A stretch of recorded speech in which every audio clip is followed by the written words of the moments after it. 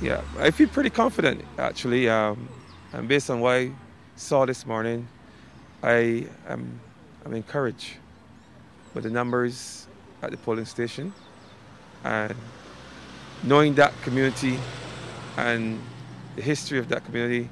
I think most of the persons I saw this morning would be supporting Labour.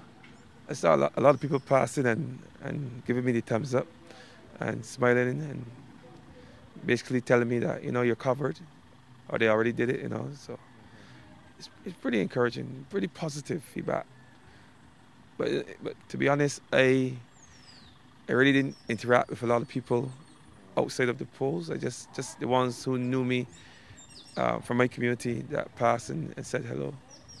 And based on the way they were smiling and their body language give me the impression that they're supporting. Walk us through it, and what's the confidence level like at this time? Well, the process was a very simple one. There are no long lines here as yet, but we hope in earnest that the people do come out and give support. But indeed, this process, this journey has been a comforting one that is new to me, but representing people is not new to me. So I just hope that the message I deliver to the people will resonate with them, and they will in turn come and give me support.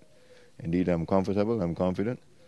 I do what I normally do as a people's person. I speak to people, I do what I can for people, and I hope that the outcome is accepted across all levels.